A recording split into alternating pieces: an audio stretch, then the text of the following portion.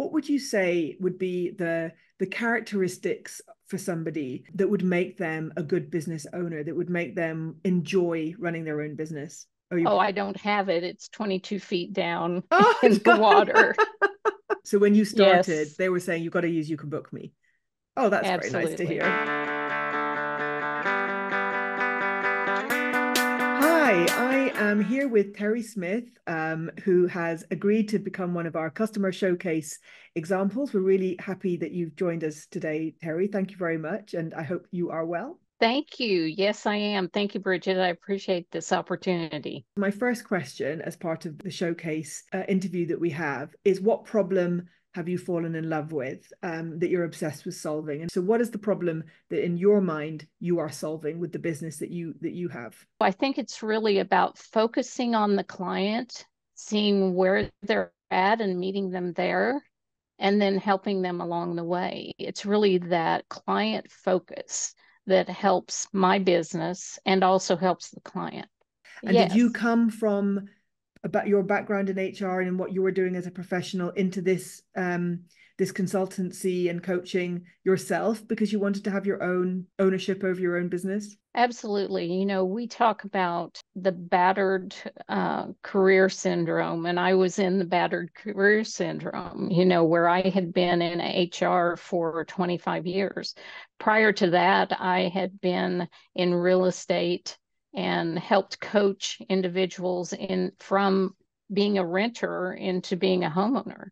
So it was very much like what I'm doing right now. And it made sense for me then to do the coaching and help people go from being an employee to being their own business owner. So that transition really seemed like it was fit for me. What tool did you get advised to use when you started your business? And then conversely, what tool would you recommend somebody else use that you've learned in the intermediate time?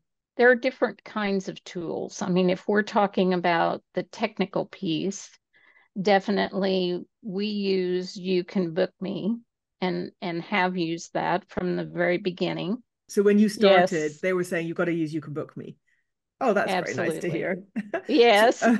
so other than YouCanBookMe, then what tool have you found a need to start adopting that you've been using recently that you would then recommend? Well, I had used LinkedIn before, but we really use it more in trying to find the right type of candidate and trying to make a connection with them so that then we can visit with them about our services and what we do and how we might be able to help them. So I think that is really a tool that we use quite extensively.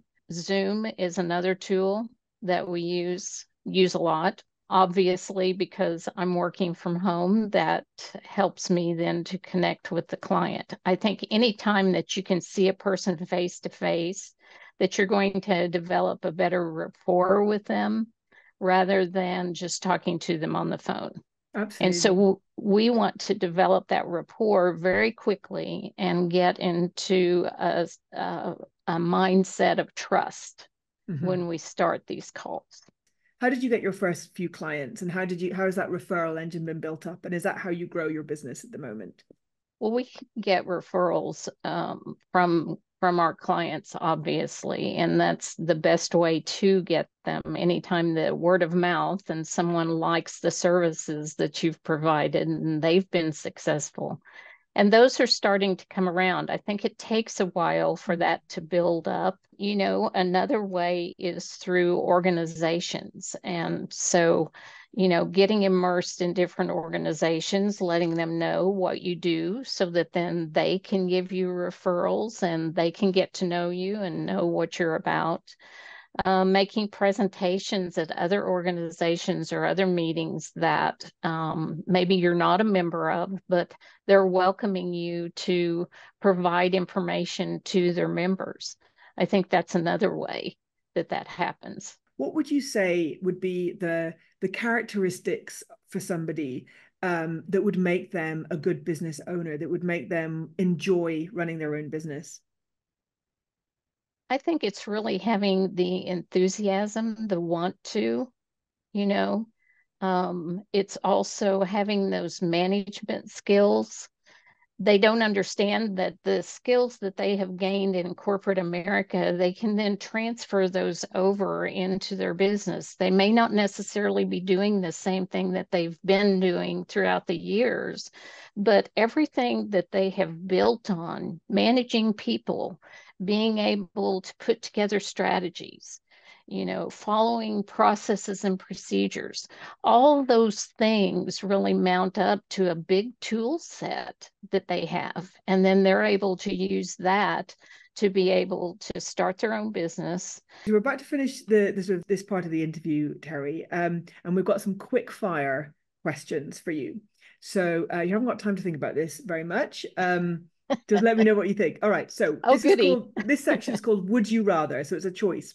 Would you rather give up your phone or your laptop? My phone. In fact, a funny story. I just dropped it in the lake last night. So I'm phoneless right now. Yeah, so I've really given it up. It's bricked, I think is the expression. Is it won't start? I don't have it. It's 22 feet down in the water. Okay. Well, gosh, it'd be awful if my laptop fell in the river.